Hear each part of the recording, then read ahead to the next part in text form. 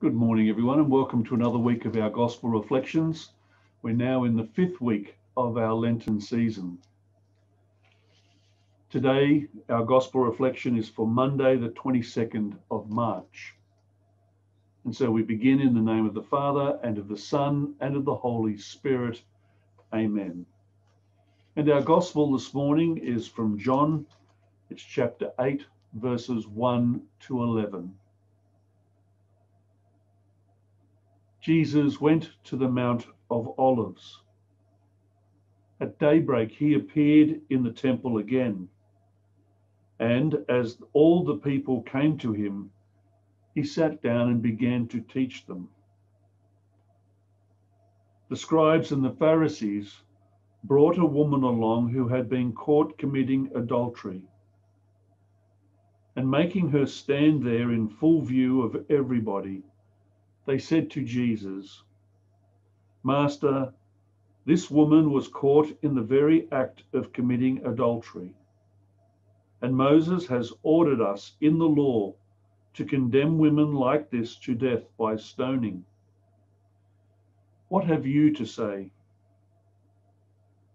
They asked him this as a test, looking for something to use against him. But Jesus bent down and started writing on the ground with his finger. And they persisted with their question. He looked up and said, "If there is one of you who has not sinned, let him be the first to throw a stone at her." Then he bent down and wrote on the ground again.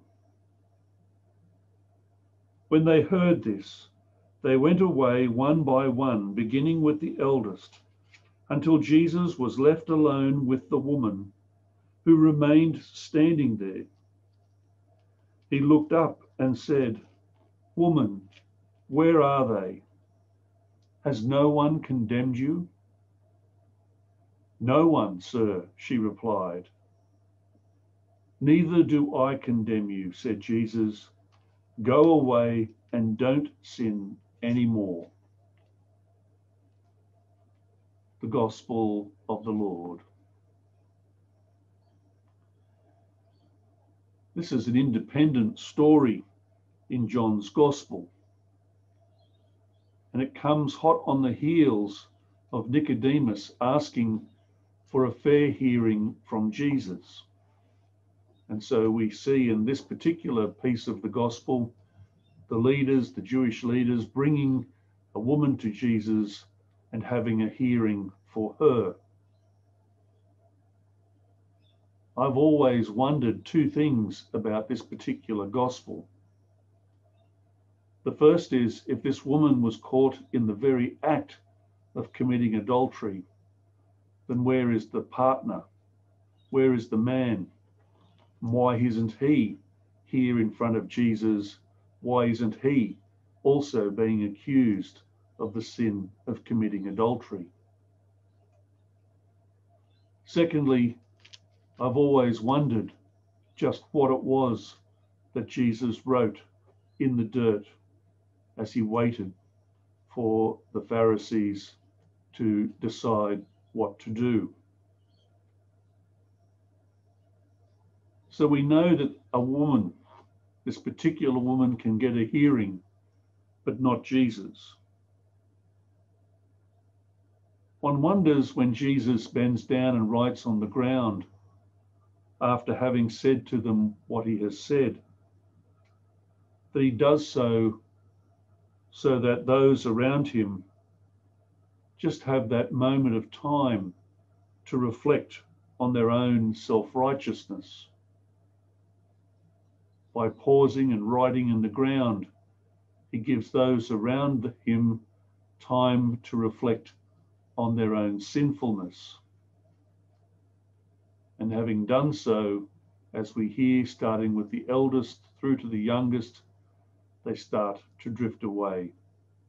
And ultimately, no one condemns the woman. And so the hearing is over.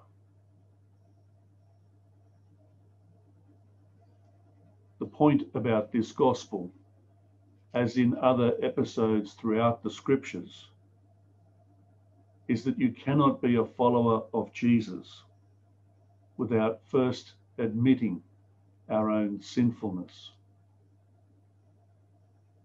So in these final days of Lent, we might ask ourselves, what sins have I committed that I need to admit to Jesus before Easter? In the name of the Father, and of the Son, and of the Holy Spirit. Amen. Thanks for joining me at this new week of our Gospel Reflections. Look forward to seeing you tomorrow. Until then, take care and God bless. Thanks, everyone.